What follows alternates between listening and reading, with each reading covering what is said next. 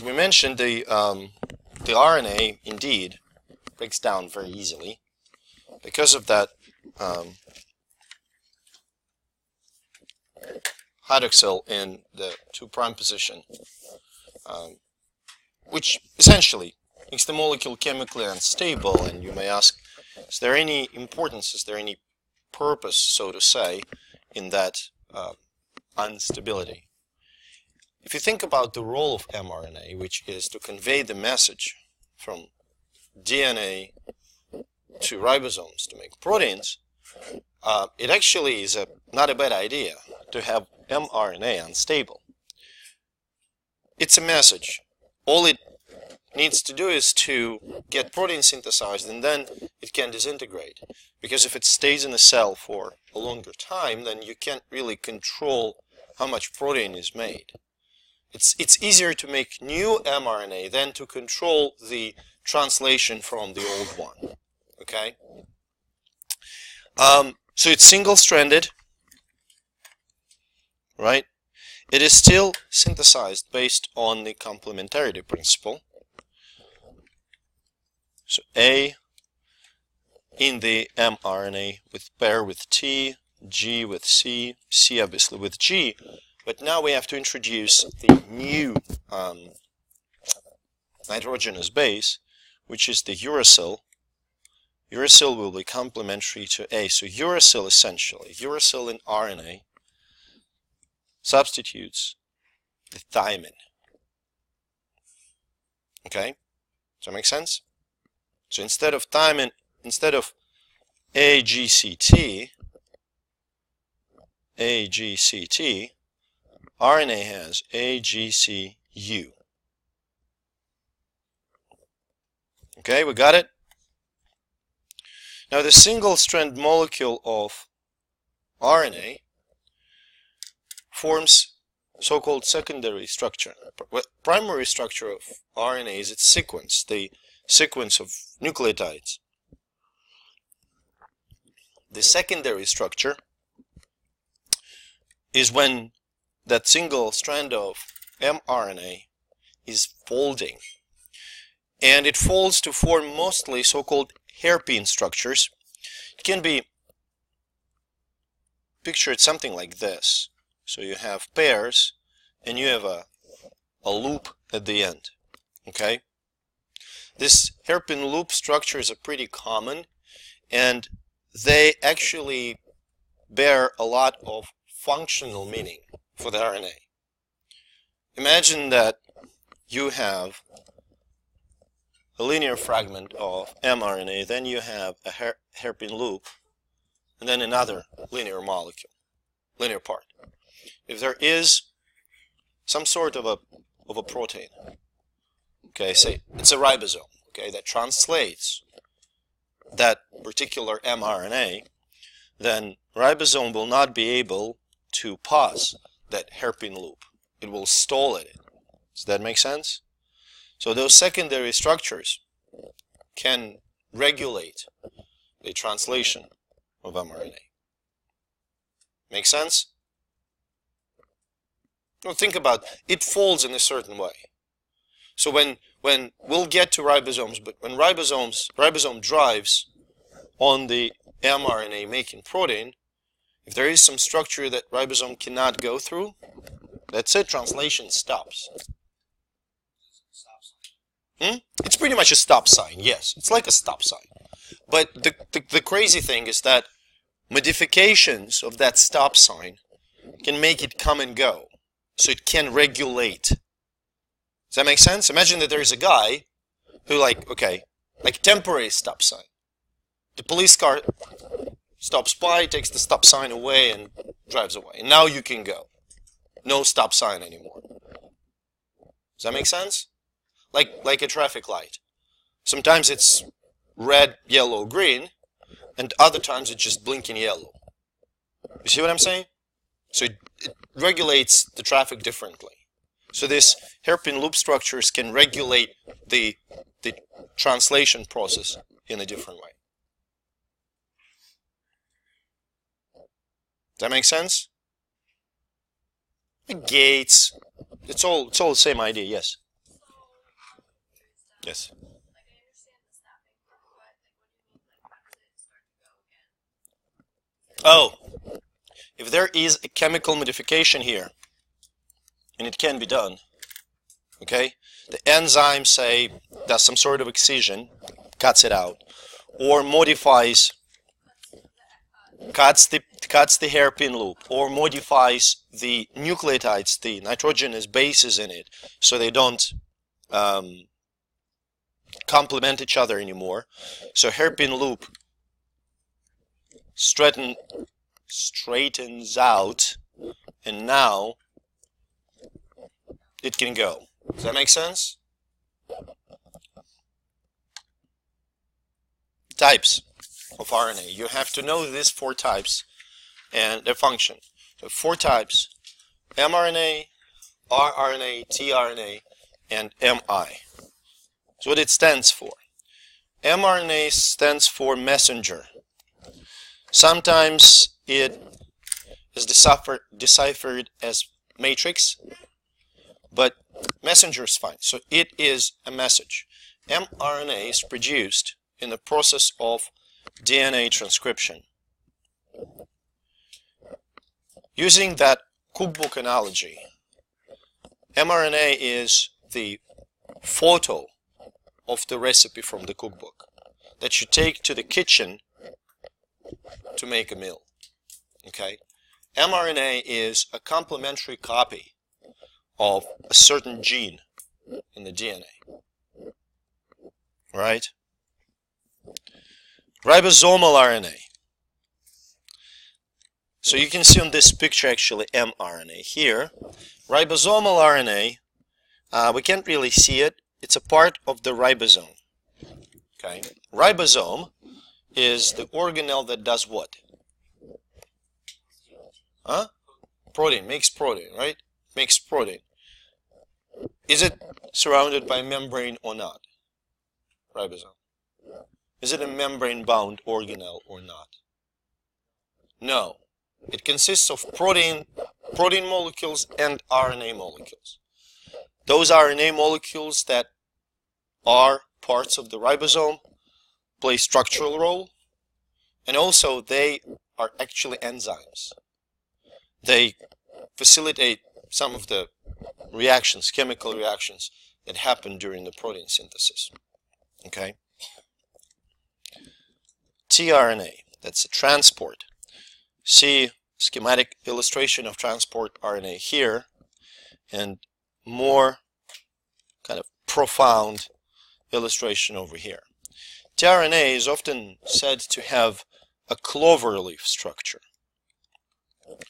It has 4 stems and 3 loops. And actually this stem carries the amino acid. This loop, it's an anticodon loop, determines in which place in the protein this amino acid will get inserted. We will talk about this in much more detail when we get to the translation. So far, we try to get this information in rather smaller doses. Transport RNA transports amino acids to the ribosome to the site of translation. Does that make sense? It holds amino acids to the newly synthesized protein. The last type of RNA that I want you to know is microRNA. The Nobel Prize for the discovery of microRNA was awarded something like 4 years ago, very recently. It's fascinating to watch how prizes in physiology and medicine go to people for their work that they've done maybe 10 years ago. Because before that, the time between the discovery and the Nobel Prize could be like 30 years, 40 years. A lot of people didn't survive, they should have received the Nobel Prize, but never got Nobel Prize because they died. Nobel Prize is not awarded to dead people. Okay, so the seminal work on microRNA was done in like early 2000s, and in 2010s the Nobel Prize was awarded to those people. So what is microRNA? Structurally, it's, interestingly enough, double-stranded RNA. Not single-stranded, but double-stranded. Very short, about maybe 18 nucleotides in each strand. Okay, very, very short. Its function is to regulate the stability of mRNA, messenger RNA. I don't remember all the names. The entire mechanism, regulation, the enzymes in it have absolutely gorgeous names. There's one enzyme, I think it modifies the microRNAs, called Argonaut. But regulation happens this way. So this double-stranded microRNA binds complementary, interestingly enough, to the mRNA. And then that complex right here is recognized by the protein called, guess what? Dicer. And it dices mRNA. It chops it in pieces. So this microRNAs, by specifically destroying mRNA, can regulate the amount of protein that is produced. Does that make sense? No? Sure. Think about it. Yes. Question. Okay. Yeah. Sure. So let's say I go and make copies of that page at a copier. Okay, copy machine.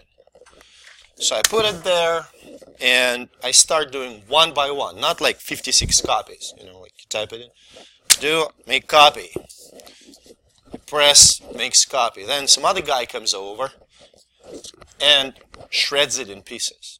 I cannot make copies anymore. Does that make sense? So when mRNA sits in the cytoplasm, it can serve as a template for the protein synthesis. Make sense? If we destroy it, we can't make protein anymore.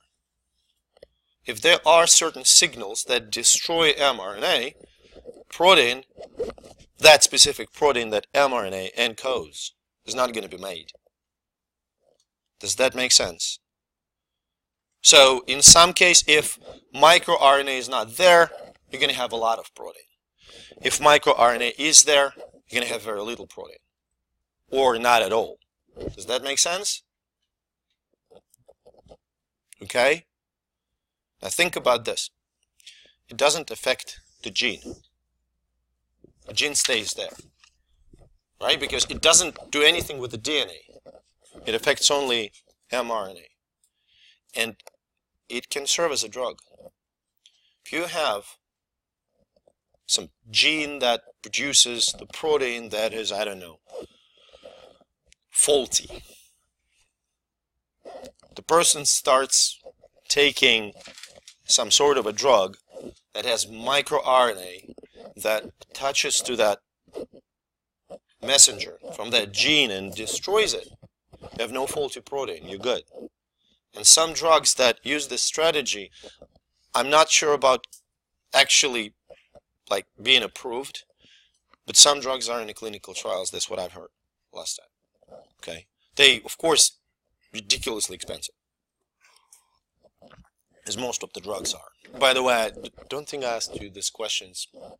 How much the development of new drug cost? Any idea? From scratch?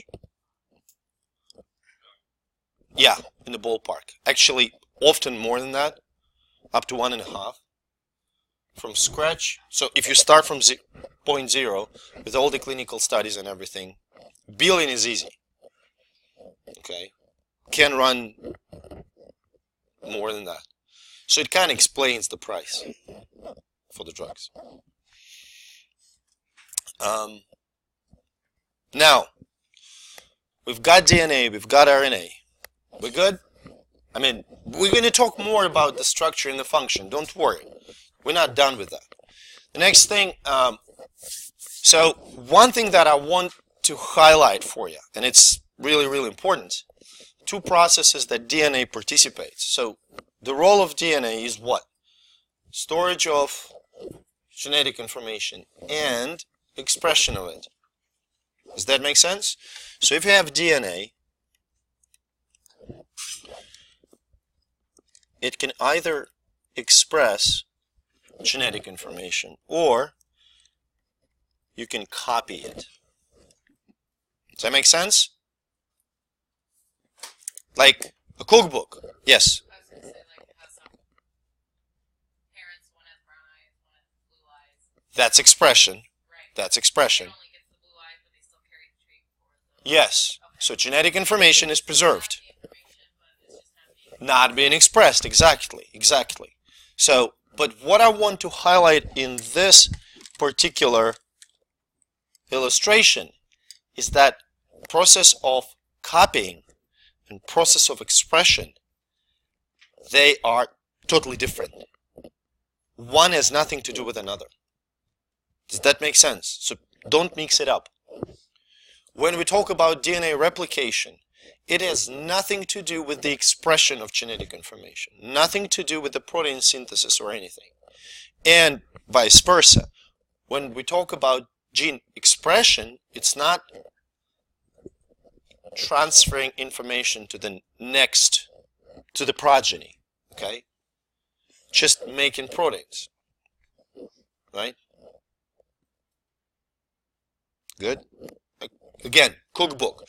You can make a meal, that's one thing. Or you can make a copy of your cookbook for your friend. It doesn't mean that your friend is going to have all the meals on his table, you know. He will still have to, or she will still have to cook those meals herself or himself, right? Now, all traits, possible traits of an organism present in the genome. So genome is the compendium of all genes together, right? And genomes can be small, can be large. The smallest genome is a delta virus genome, although arguably there are some even smaller RNA structures, so-called viroids, that infect plants. They may have genome with the size of 300 nucleotides. It's still, then it becomes a question, is it an independent microorganism or is it just an RNA structure that is infectious? So it becomes more of a philosophical question. The point is, delta virus is really, really, really small. Okay? This is small. 1,700 nucleotides. The largest genomes, I think some plants have it. I'm not entirely sure. I think plants have larger genomes than humans. Some of the plants. Humans have pretty big one. So 3 billion nucleotides. As a general rule, viruses have the smallest, then bacteria, then various types of eukaryotic unicellular organisms, like fungi, algae, unicellular algae, protozoans, again, unicellular eukaryotes, and then we have plants and animals.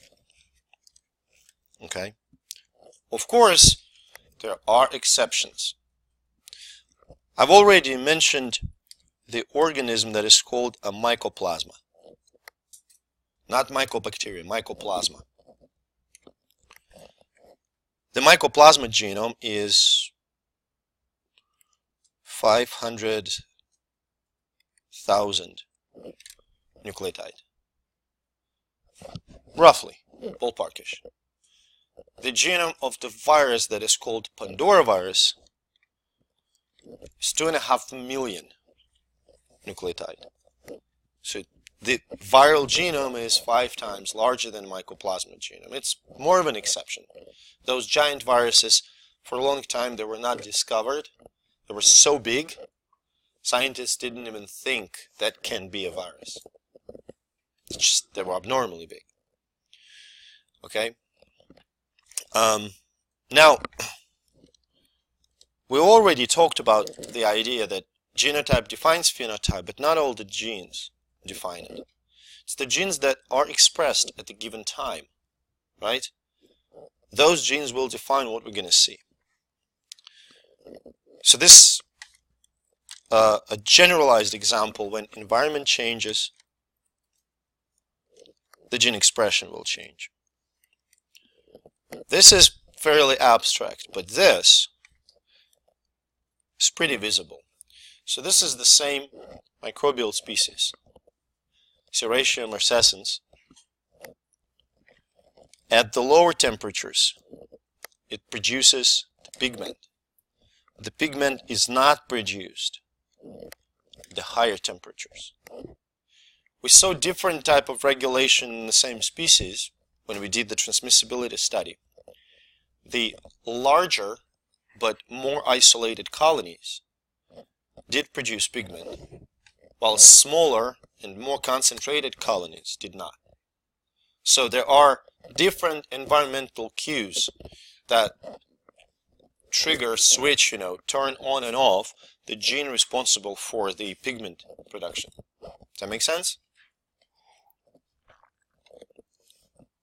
Now, where is the DNA?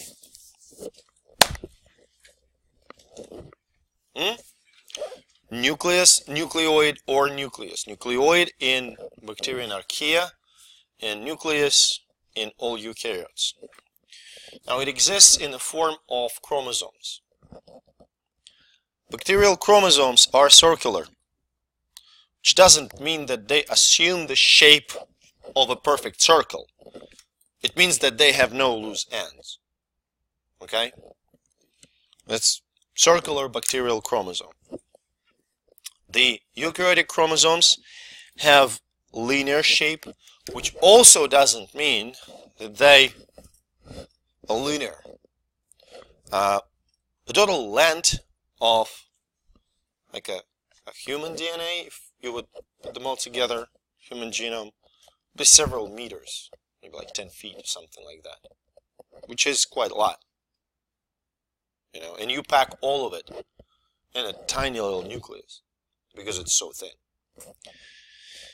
Normally, I want to remind you, the DNA in the nucleus exists not in the form of this perfectly shaped chromosomes, but in the form of a chromatin, right?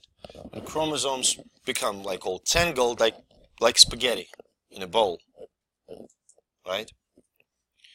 DNA, both in bacteria, archaea, or eukaryotes, does not sit in its designated location just by itself. It is actually coiled around proteins.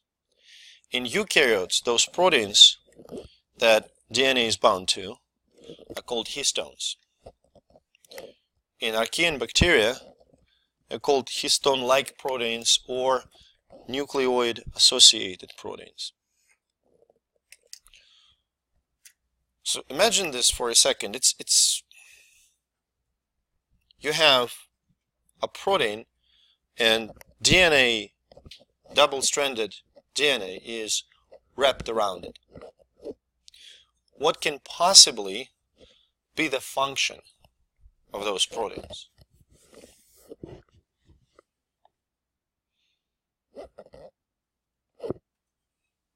Any ideas? It's pretty well protected. I mean, not, structure, okay, structure. Stay on this track, yes. Oh, it's all tangled. I mean, it's already, no way, but structure, yes. Compaction, not really. I like the idea, not really. They have designated the word structure, so they keep certain structure, right?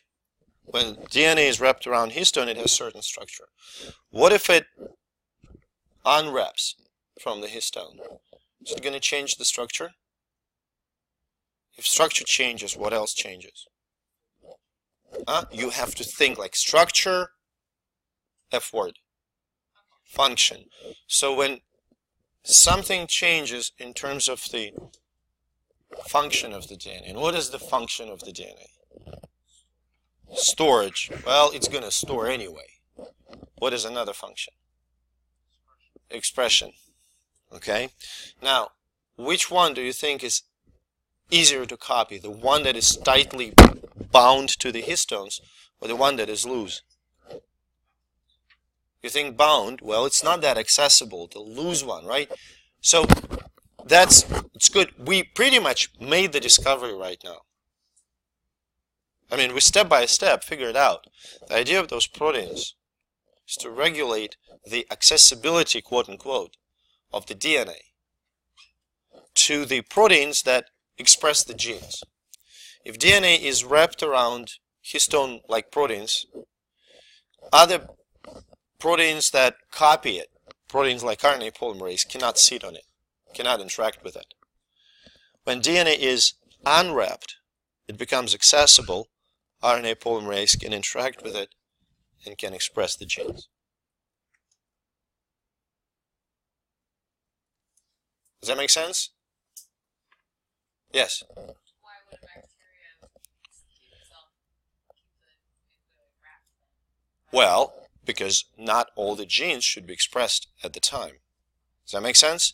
Yeah, So, I feel like it would want to be copied. You know what I mean? Like it would not copied, expressed. express. That's important. Expressed. That is really important difference that you always have to make. So they'll still copy, but they just won't express. Oh yeah. Oh yeah. But copying. Now think about this. If we make a cell, that's going to, histones don't really play a role in inhibiting that. No, that's right. We're going to make this bacteria have a capsule. Let's decide whatever. Yes. So what happens when you think about copying? It's a regular process. You have microbes sitting there in the plates. They're gonna divide every, say, 20 minutes.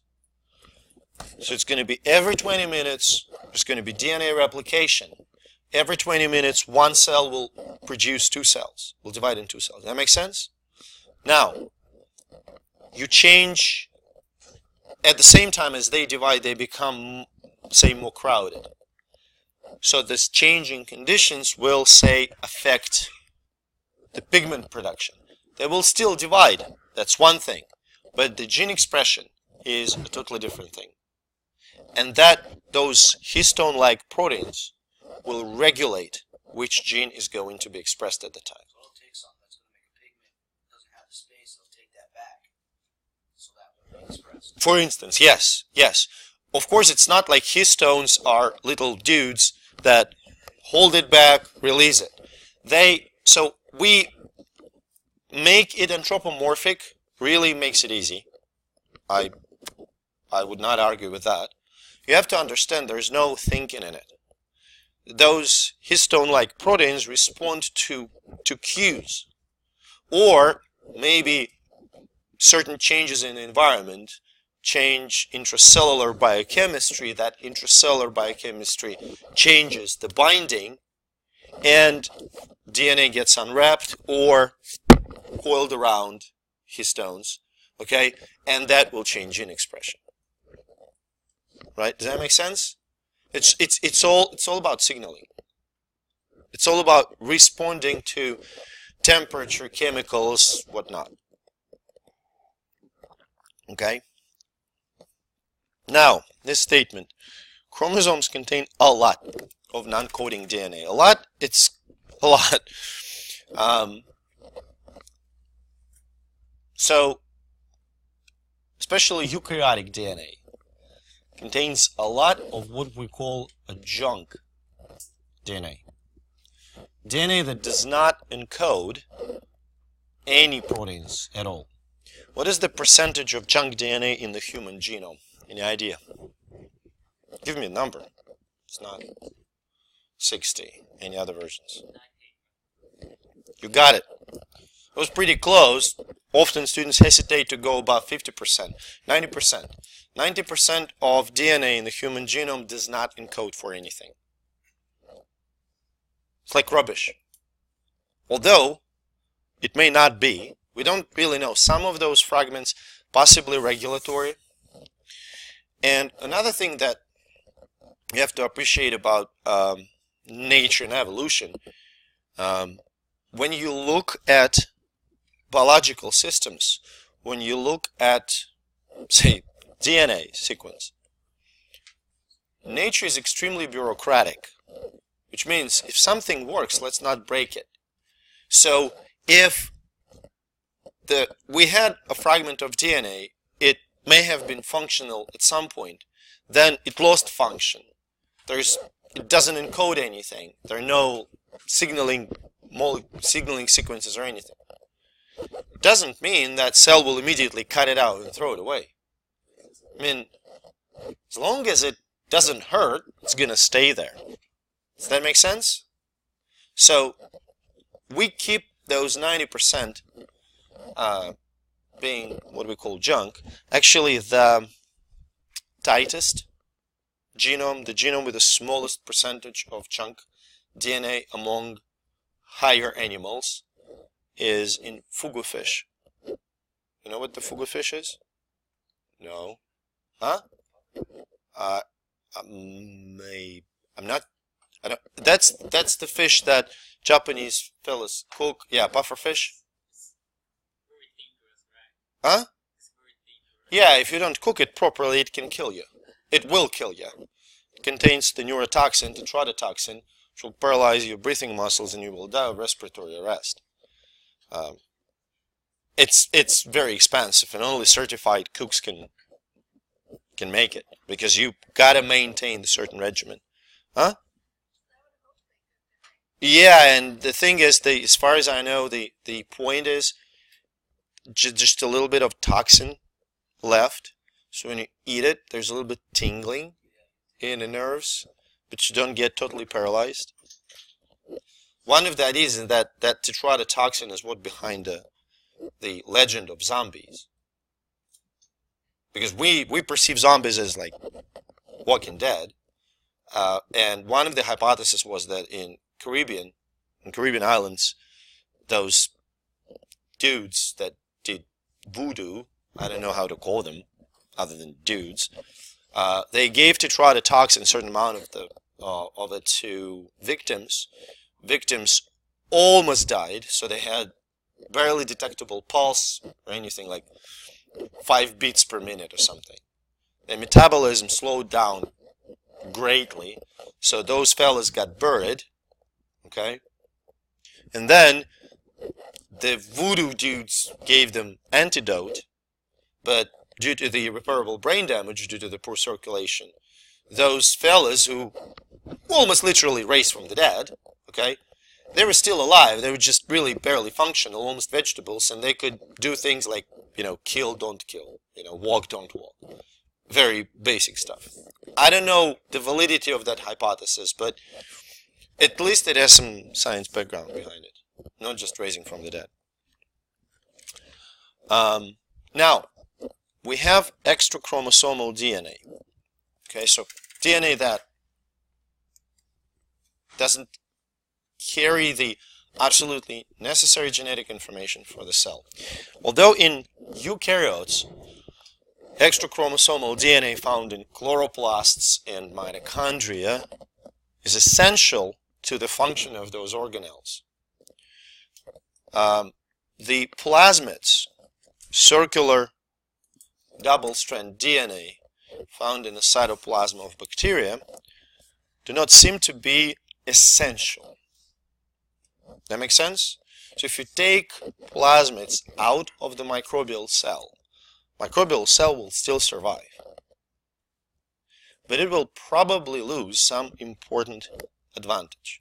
Plasmids may carry enzymes that give a microbe resistance to certain antibiotics. It may have an enzyme, gene for an enzyme that produces an essential nutrient. So you take that plasmid away, microbe can still grow, but now nutrients has to be in the environment. Does that make sense?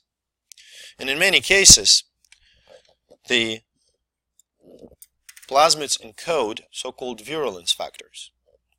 For example, in Bacillus anthracis, the causative agent for anthrax, one plasmid here encodes the toxin, anthrax toxin, which I think it's a protein. I don't remember what it does to the cell. I think it basically kills the cells. And this plasmid, PXO2, it carries other genes that encode capsule. So you see, there are two virulence factors. One that just kills the host, and the capsule part makes Bacillus anthracis shielded from the host immune response. That makes sense? You look at the relative Bacillus cereus, it has no such plasmids. It has very similar DNA genome, but Bacillus cereus, unlike anthrax, causes just food poisoning. I'm not saying that it's pleasant, but it's definitely not full-blown, say, respiratory anthrax or ulcerative enterocolitis that anthrax can cause and stuff like that. Anthrax is real, okay? Now, what the problem with the plasmids that we know? Plasmids can be easily transferred from one bacteria to another. Remember we talked about the conjugation, the bacterial sex? One of the mechanisms of genetic exchange is to give a copy of the plasmid to another microbial cell. You can imagine that if the plasmid carries the antibiotic resistance factor, then you have it in the cell, in one cell, you pretty much have it in the entire population by, I don't know, by the end of the month. Does that make sense? So they exchange that plasmid between the cells. Now, the process, we talked about the expression, and we will talk about replication. We'll talk about all those processes, but what I want you to understand is that replication of DNA is the process that conserves the information, that transmits it from generation to generation. But again, it's nothing to do with the protein production. Does that make sense to you? Just copying, not making proteins. Okay? So, gene expression. This little scheme right here is what is called, and you don't have to memorize this particular phrase, I'll just tell you, I already mentioned it, central dogma of molecular biology. DNA is transcribed to RNA. RNA is translated into proteins. It's really, sometimes it's hard to avoid confusion between transcription and translation. I have my own way to, well, I just remember what it is, but I have my own way to explain why transcription is DNA to RNA and why translation is RNA to protein. So DNA and RNA, what are the elementary building blocks that these two molecules consist of? Nucleotides. So they are written, the messages in DNA and RNA are written in the same language. Does that make sense? They're complementary. Protein consists of what? Amino acids, so it's a different language, right? Now, do you listen to things like podcasts or audiobooks? Like podcasts especially. Some podcasts provide transcripts. You see?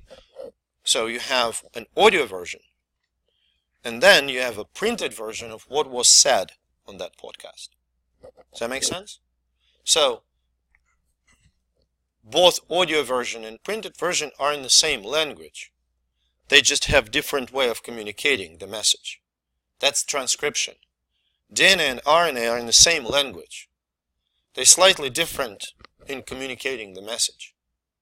Now, when you have a text in French or German, and you want people who are English speakers to read it, you have to translate it. So RNA, which is one language, has to be translated into protein, which is totally different language. Does that make sense? This is something that you absolutely must know. Okay? We've already mentioned that not entire DNA, not entire molecule of DNA is transcribed at a given time. So there are going to be genes that are transcribed. That makes sense? Now, how cell determines which genes to transcribe and which genes not to? Yes? Histones, histone-like proteins.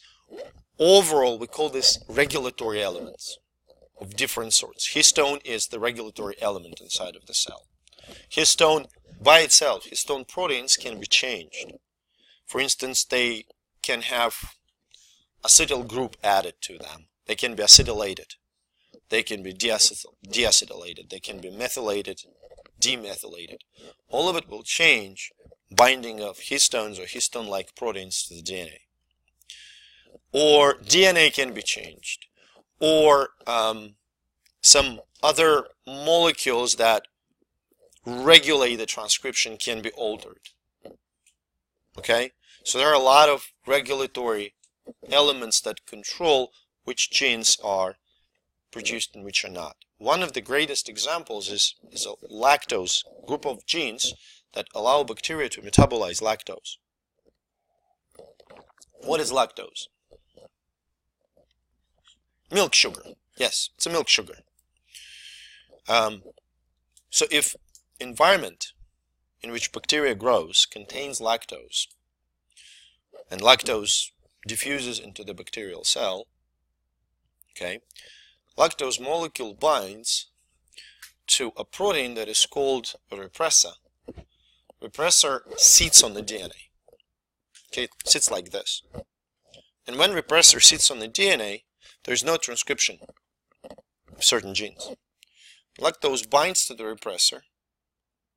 Repressor falls off. Now the road is open. Genes get transcribed, and guess what? Those genes allow bacterial cell to use lactose as the energy source. Does that make sense? So you have changing environment, which is appearance of lactose. You have regulatory response. So genes that used to be turned off are now on, and expression of those certain genes produce enzymes which can break down lactose and produce energy. Use lactose as the energy food source. Does that make sense? We're going to talk about operons again. That's one of the many regulatory mechanisms that bacterial cells can use. Now, we always talk about enzymes, and especially in bacteria, production of a certain enzyme or lack of a certain enzyme is the phenotype that we are looking for. Often they do not produce, two very distinctive cells. You see what I'm saying? Just by looking at them under the microscope, they're all going to be blue cocci, for example, or, I don't know, red bacilli. So we talk about enzymes as being a phenotype often to give the illustration to that. Two American scientists, Biddle and Tatum, generated several mutants of the fungus called neurospora.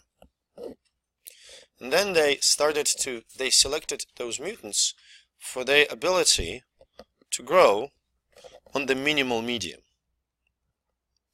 Now you know what minimal medium is. It's a defined medium, chemically defined medium, which contains absolutely essential chemicals for growth, presuming that fungus can synthesize everything else.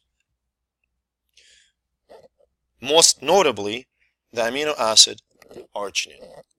And it turns out that wild-type fungus, without any mutations, could grow in the minimal medium, which didn't have arginine. Okay? But 3 mutants they selected, they did not grow. Turns out that in the process of arginine biosynthesis in the cell, there are 2 intermediate steps. First, amino acid ornithine is synthesized.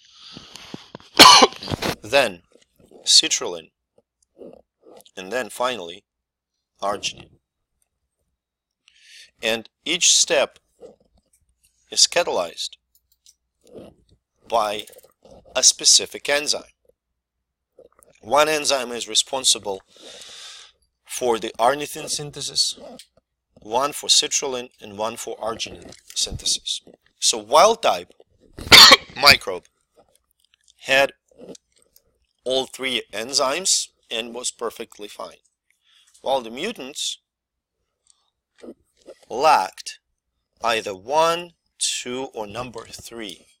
Okay, enzymes that were responsible for this first, second, and third steps. Quite obviously, this mutant needed ornithine, this mutant, see, needed citrulline, and this mutant needed arginine because it couldn't synthesize despite the presence of these 2 guys. Does that make sense? So even if you add both, it doesn't really matter. It can't synthesize. The point of that experiment for Biddle and Tatum was to show that, and they were able to identify mutations in 3 different genes. Okay? And they showed that they matched the mutant gene with the mutant enzyme. Mutant gene with the mutant, well, no, dysfunctional enzyme. By the way, this is something that I must warn you about. Saying mutant enzyme is grossly wrong. Mutation can be only in a gene. Protein can be altered, dysfunctional, faulty, pick your word, but not mutant. Okay? So, mutant gene matched the dysfunctional enzyme. And Biddle and Tatum proposed the hypothesis that one gene encodes one enzyme. Not 2, not 5, but 1. Although it seems fairly bland statement, it was a profound discovery at the time, because it kind of explained how genome worked. It was so big that Biddle and Tatum actually received a Nobel Prize for their discovery. When we were in Nebraska, I worked in the so-called Biddle Center. Biddle worked at the University of Nebraska-Lincoln, and to honor him, the university built a center where biochemistry and biological sciences labs were located. The building looked more like a crematory than like a science building, with the gigantic chimneys on top. Anyway, remember we talked about things like hypothesis and theory just a little bit. So it was a major discovery, Nobel Prize and all. Well, it turns out it's not that simple. Now, when we say one gene, in fact, may encode several different enzymes, and we're going to figure out how. We can modify now is that one gene, one polypeptide. And even this maybe not exactly true. You will see that it's a little more complicated that we try to think in this rather oversimplified scheme of the central dogma. Now, going back to the steps of DNA expression, we're going to start with the transcription of DNA. Transcription of DNA, as you could see here, results in the making of RNA. Okay?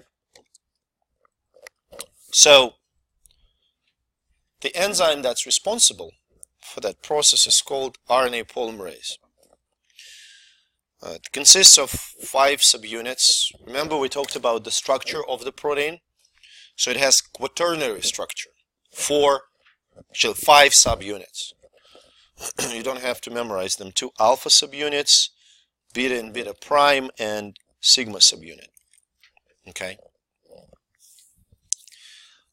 Now, there are requirements for RNA synthesis. The most profound is that DNA, okay, let's look at this. So this DNA molecule, how many strands in it? About anyone, or this or this, how many strands?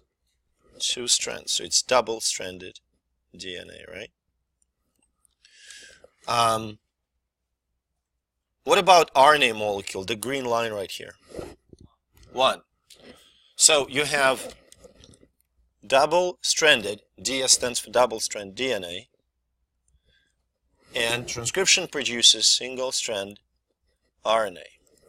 So if the product, the RNA product right here, is single-stranded, how many strands of DNA are transcribed? Just 1. Very good. Just 1 strand is transcribed right here. Now, the next question. Can we just use just this 1 strand and just get rid of another? Turns out, no. For transcription, you must have double-stranded DNA. Does that make sense? I mean, imagine for a second that you have DNA that has only 1 strand. Can we do that? Hypothetically, we can. I mean, there are technological things that will make single-stranded DNA. It's going to be freaking expensive, really expensive, but we can do that. It'll take time, money. We can make artificial single-stranded DNA. If we want to transcribe it, we cannot. Because this enzyme, RNA polymerase, will sit on double-stranded DNA only. That's the law. That's what we've observed. Does that make sense? You have to understand, it's a lot of things in biology. Biology is not like physics. In physics, you can logically deduce pretty much anything. There's a lot of law in physics, right? In biology, you look at this. Cats have 4 legs. Not 5, not 3, not 8, 4. Why? So it happened. That's 4. Ants have 6. Okay? Arachnids have 8. That's what it is. Same here. That's what it is. Double-stranded DNA. So polymerase has to bind double-stranded DNA. Make sense? It binds to the region here that is called a promoter region. What is the function of promoter region? Yep, it promotes the transcription. It's a starting point. RNA, that's how RNA polymerase recognizes, oh right, I gotta bind over here. Make sense? And if promoter is blocked, there will be no transcription. If promoter is open, there will be. So you can regulate whether the gene is transcribed or not by blocking the promoter or unblocking it. That's your regulatory mechanism. Does that make sense? Okay. So there are two regions in the promoter, -35 and -10, that are important. I will try to make this commitment so you don't have to memorize the numbers. Like -35, -10, okay, whatever. The point is, these parts of the promoter region are very rich in T's and A's. For instance, sequence at -10 position, here, TA, TA. By the way, -10 means 10 nucleotides before the actual start of the gene. Does that make sense? That means -10. When we say it binds at -10 position, it means 10 steps before the actual gene sequence starts. Does that make sense? Okay. If it doesn't, yes. It does not? No. Yeah. Maybe it's a related question, but not Good, on the direct good. path. So when that guy binds RNA polymerase, yes. RNA polymerase, does it always choose the same side of the double strand to reproduce the RNA? Because, so essentially, at the start point, if Yes. you transcribe one of them, you're going to have a different DNA strand than if you transcribe the other. It's going to be the opposite. I see. So let me rephrase it, and then you will tell me if I rephrased your question correctly. Is the template strand always the same? So the strand that is transcribed, is it always the same? Yes. We good? Yes.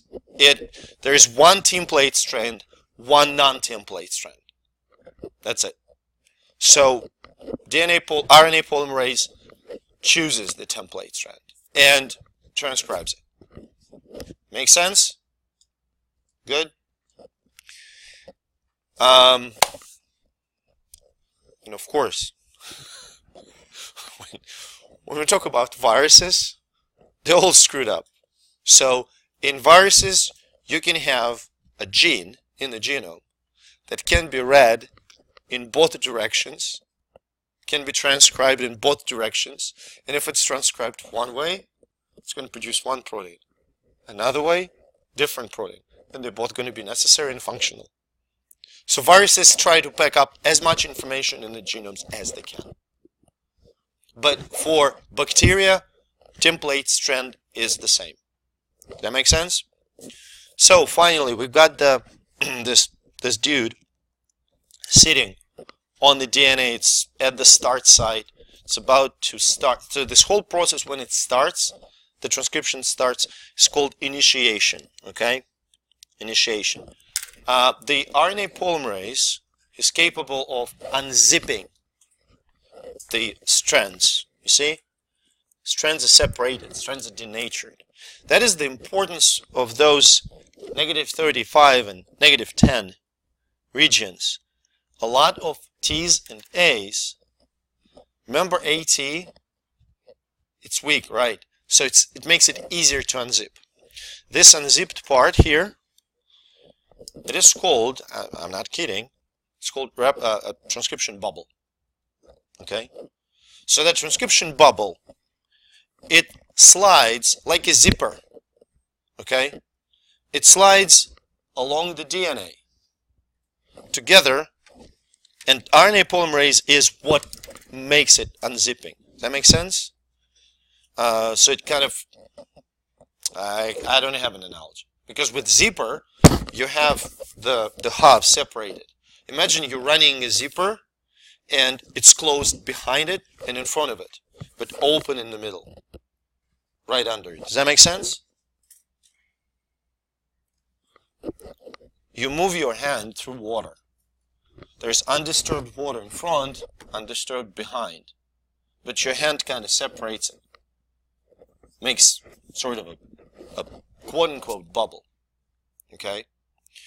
So when the enzyme finally is at the starting point and it starts the transcription, actually start making RNA, first several attempts are not successful. It's called abortive initiation. So it kind of comes first like 10 nucleotides and falls off and goes back to promoter and makes another short RNA and falls off and goes back to promoter. Finally, when it's all stable, the elongation starts. It's called elongation. Okay, so I have synthesis right here. So that's elongation. Okay, elongation, and mRNA is produced until the enzyme hits the termination sequence, the repeats at the end of the gene. It will stall those repeats and just fall off. That makes sense? So 3 parts, and you will see it in other processes. Initiation, elongation when the actual RNA strand is made, and termination when the enzyme falls off. That's fairly simple. That idea makes sense? Now, this mechanism of transcription that we described, it's a bacterial transcription. Okay? We're not going to talk about eukaryotic. I have very bad memories about it. But yes, in college, we spent 1 lecture on this, and I think 2 or 3 weeks on eukaryotic transcription. Eukaryotes like us have 3 different RNA polymerases, buttload of regulatory factors. And unless you're going to do molecular biology later in life,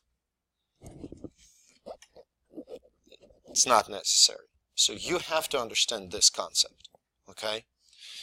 Actually, if you would look at RNA polymerase, shape-wise, although it doesn't look like it at all, but if you would look at the 3D structure, it vaguely reminds the incomplete fist. Okay, like this, like you hold something.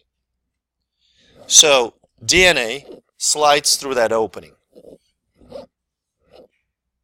Or I think RNA polymerase kind of pulls it through, okay, like this, and RNA is produced and gets out of it. Now there's a drug called, I don't know if you've heard of it,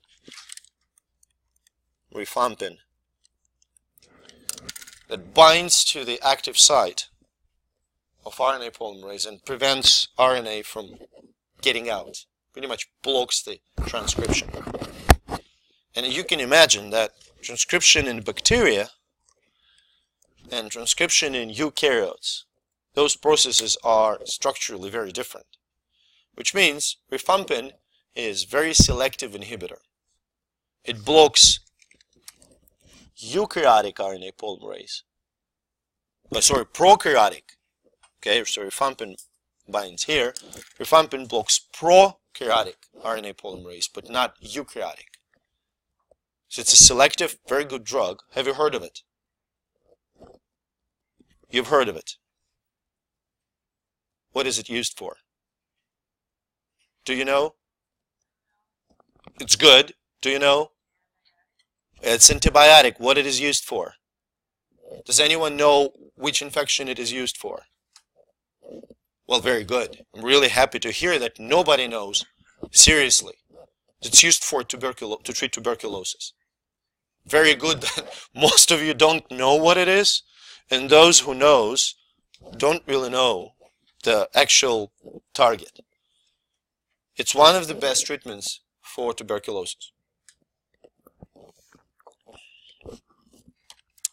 We're going to talk about splicing, and then we're going to take a break. Now, since I try to pack basic concepts of gene expression of both pro and eukaryotes in one kind of topic, splicing can happen only in eukaryotes. Okay. Remember we talked about junk DNA. So junk DNA in eukaryotic genome is not like we have 90% of junk DNA sitting on the tail of the DNA, and everything else, everything useful, is tightly packed at another end. Junk DNA and coding fragments are mixed in the sequence.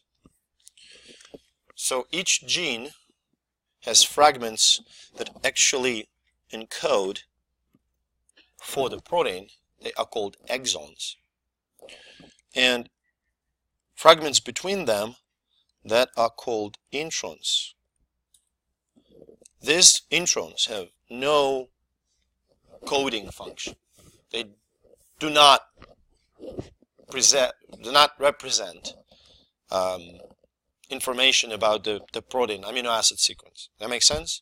Imagine like you have a text which has inserts of like rubbish. Text in English that have inserts in Japanese. So you read English text, like in the middle of a word, you have Japanese, and then the same word continues and the text continues. Somebody just inserted bunches of something that you don't understand. Does that make sense? Same goes here. So you have insertions, introns, and obviously you have to cut them out. Like video editing. You shoot the video, or I don't know, whatever you shoot the video, and then you realize that these three fragments, they're boring and you don't want them to be there. So upload them into the editor, you cut those fragments out, you stitch the meaningful fragments back together. Does that make sense? Okay, so this is called splicing. Only in eukaryotes, some viruses can do it too. So this is your DNA. When RNA is synthesized initially in the process of transcription, it also contains introns. But then special complexes of proteins and catalytic RNAs called spliceosomes remove. So spliceosome. Some is body, splice, splicing. So spliceosomes remove those DNA fragments, the junk fragments, and stitch meaningful ones back together. Here comes the idea that one gene can encode more than one enzyme. The idea of so-called alternative splicing. You have in this example, you have 5 exons. 1, 2, 3, 4, and 5. In one situation, all 5 exons can get stitched together. It produces one version of the enzyme. If you will start to stitch other combinations of exons, it's going to produce different types of enzyme or protein. Does that make sense? Essentially, again, we can go back to the movie. You know, like when they sell director's cut, there are fragments that were not in the original movie, they were cut out. Does that make sense? That's exactly the same. Okay? But again, I want to remind you, only eukaryotes, bacteria and archaea, do not have splicing. They have different slight differences with eukaryotes. We're going to take a break.